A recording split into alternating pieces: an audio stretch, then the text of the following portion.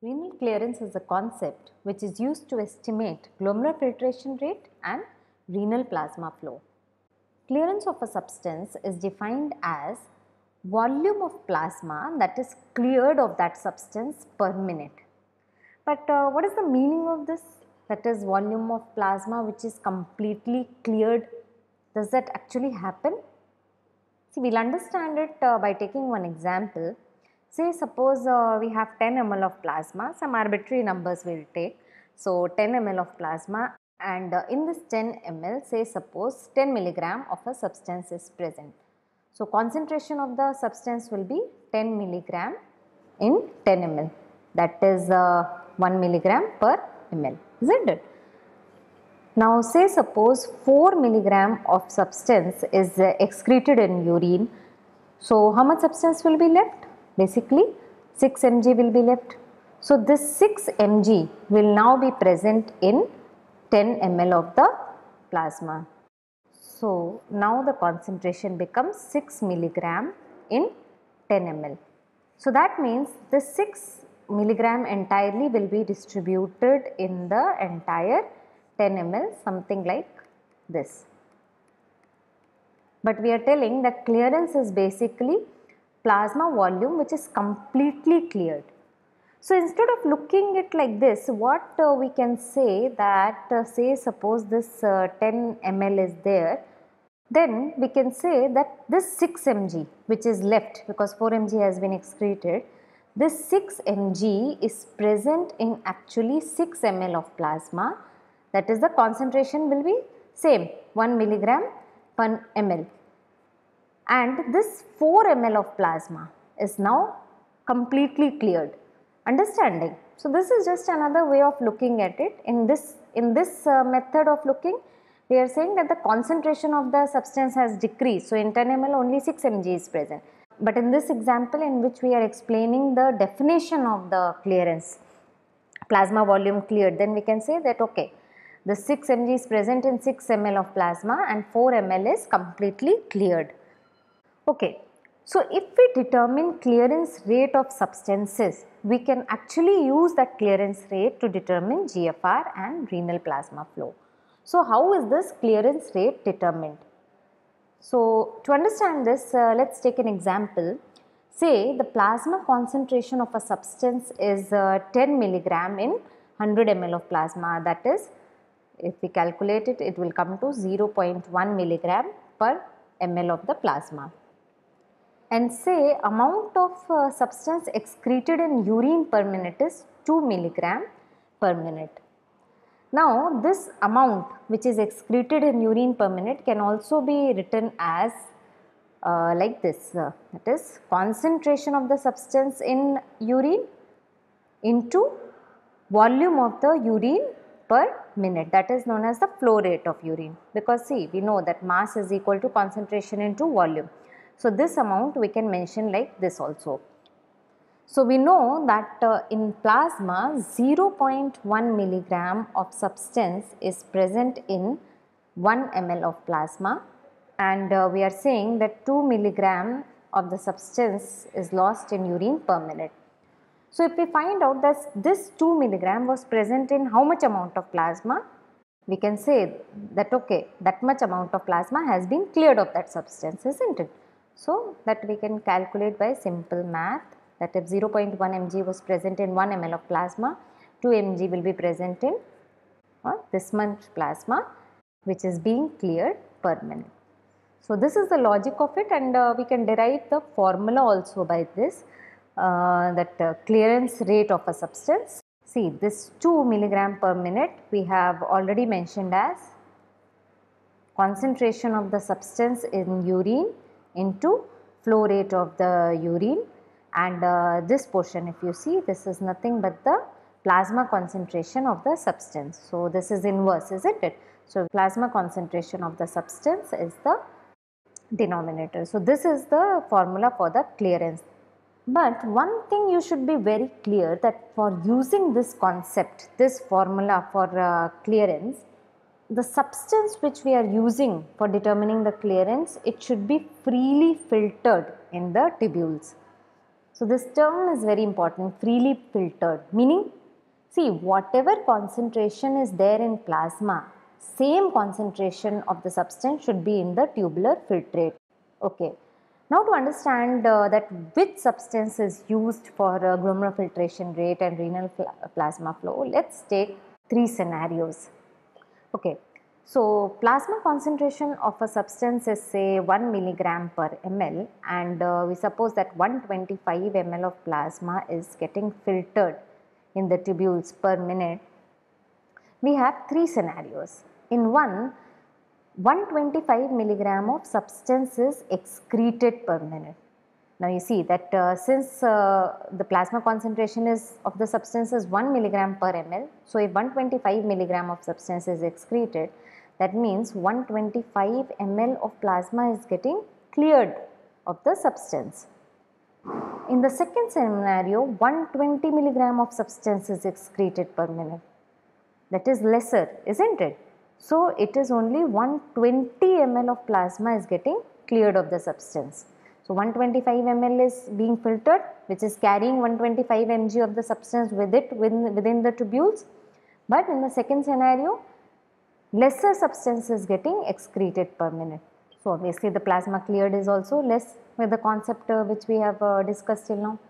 In the third scenario, 130 mg of substance is being excreted. That is, more substance is being excreted per minute than that which is getting filtered.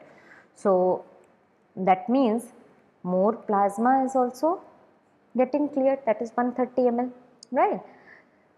So if you see that in the first one, basically the clearance of the plasma is same as that of the glomerular filtration rate. That means whatever substance is getting filtered, that is being excreted. It is neither being secreted into the tubules nor it is being reabsorbed. So you see, any substance which follows this can be used for the estimation of the glomerular filtration rate. In the second one, actually this lesser amount of substance is being excreted. That means filtered was 125 mg, but excreted is lesser.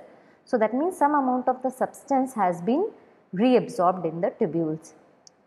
In the third one, if you see, more substance is being excreted. That means the substance has been secreted in the tubules. So this third kind of substance is used for estimation of the renal plasma flow. How? That we will see little bit later. This needs a little detailing. Okay. So what is the substance which is used for estimation of GFR? So that substance should be non-toxic, obviously should be freely filtered. Any substance should be freely filtered, that I have already told, and it should be neither secreted nor reabsorbed, because if it is secreted it will give a higher value, if it is reabsorbed it will give a lower value of GFR. So one such substance is inulin, which is used for estimation of the GFR, but inulin is not a natural substance, so it needs to be injected into the body. But apart from inulin, there is another substance, creatinine, which is used clinically because actually this is physiologically produced in body, since it is a byproduct of muscle metabolism, and mostly its excretion is only dependent on GFR. So that is the one which is clinically used for estimation of GFR. However, there is some secretion in the tubules also for creatinine. So that means it will give a higher estimate of GFR. But the error which is there in calculation, the estimation of the creatinine, that there is some error in estimation. So that cancel out this error which is caused due to the secretion. So basically it gives a correct value of the GFR. Now for renal plasma flow, we want a substance, as I already told, that which should be secreted also. So try to understand this, that basically this much amount of renal plasma is entering, say suppose X amount of the renal plasma is entering. Now some percentage of it, that is approximately 20% of renal plasma flow is getting filtered. Okay. So if a substance is freely filtered, that means 20% of the substance will also get filtered in the tubules. So that substance will be present here, isn't it? So if only this much is being cleared, then we will have the estimation of GFR, not of renal plasma flow. We want that whatever plasma is entering into the renal tubule should be cleared of the substance. So that is done by actually active secretion of the substance. So the entire plasma in which it is present is getting cleared. So hence it will give an estimation of the renal plasma flow. So substance which is used for estimation of renal plasma flow is para-amino hippuric acid. So that is the one which is being secreted.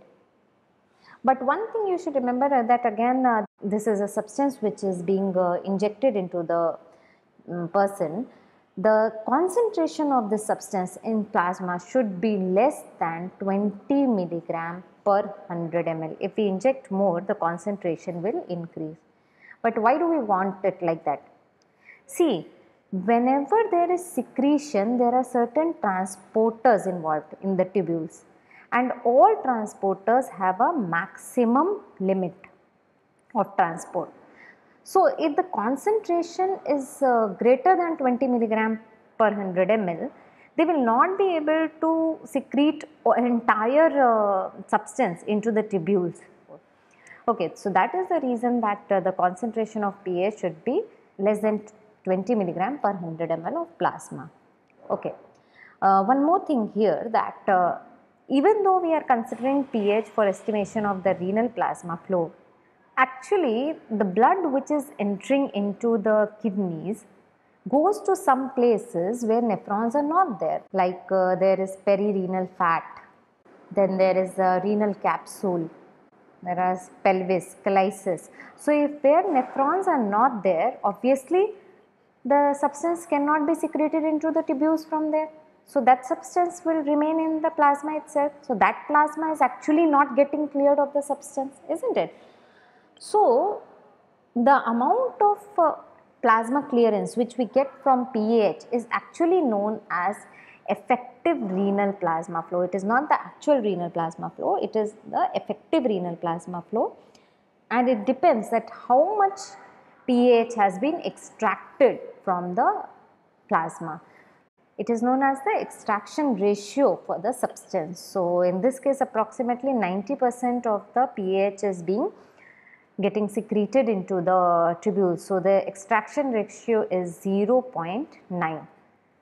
Only 10% is not getting secreted. So to determine renal plasma flow, we just have to use one formula where we can use effective renal plasma flow divided by the extraction ratio. So generally this effective renal plasma flow comes to around 600 ml per minute, and extraction ratio is 0.9. So this gives approximately 650 ml per minute of renal plasma flow. Now from this value of renal plasma flow, we can determine renal blood flow also if we know the hematocrit. So there is a formula for that: renal plasma flow into 1 divided by 1 minus hematocrit. How that formula is achieved and all, that is not the subject of this video. So but basically if we know the renal plasma flow by the clearance of pH, then we can determine renal blood flow as well. Okay. Thanks for watching the video. If you liked it, do like the video, share the video with others, and don't forget to subscribe to the channel Physiology Open. Thank you.